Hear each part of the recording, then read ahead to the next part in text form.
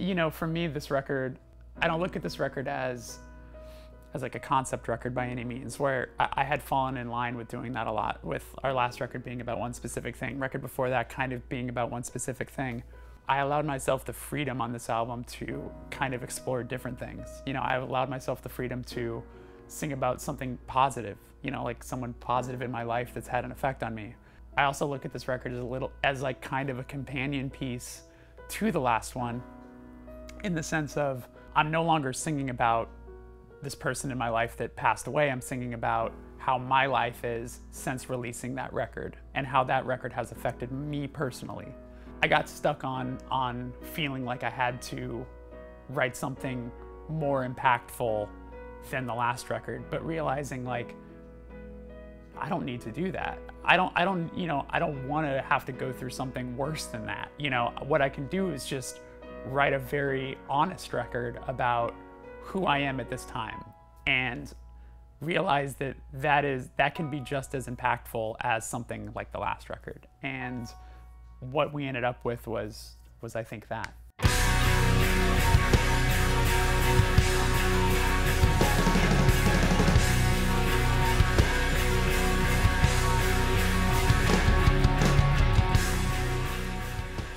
Once it was like became a possibility to do a record with Ross, you know, it brought me back to, you know, being a young kid discovering aggressive music through him, you know, through Korn and up until, you know, through Sepultura and Slipknot and all these bands, and then eventually Glassjaw, which had such a huge impact on me.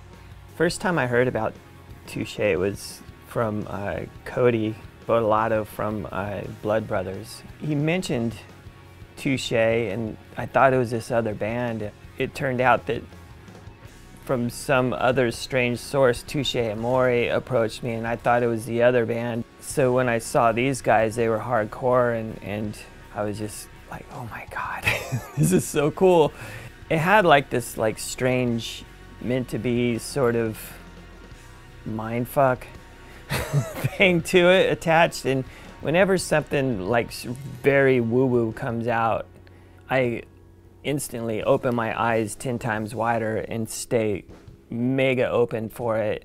And usually when something like that happens before a record I start, it turns out to be one of the big ones, you know, the really good ones, because it's just impossible circumstances.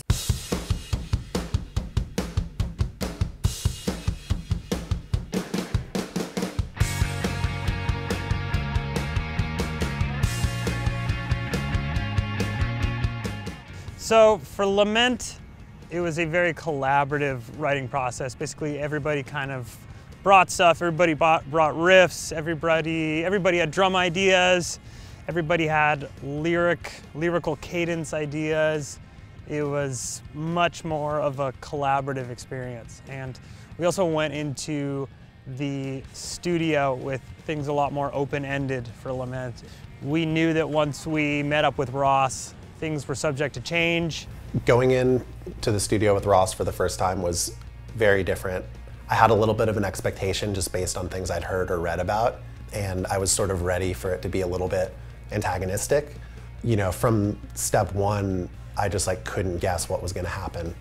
He was in the room with us, ironing out details of the song and throwing like total wrenches and things for us to try, which was scary and super fun. For me personally, going into writing this record, I wanted to go in with as little like preconceived notions of anything necessarily. Like I just knew I want to be more dynamic, but also just be willing to go in there and like kind of jam things out and see where things take us. And I think that that's something we kind of all had agreed upon too, was like, let's be a little more open to come in with something not totally finished and just kind of see where it takes us.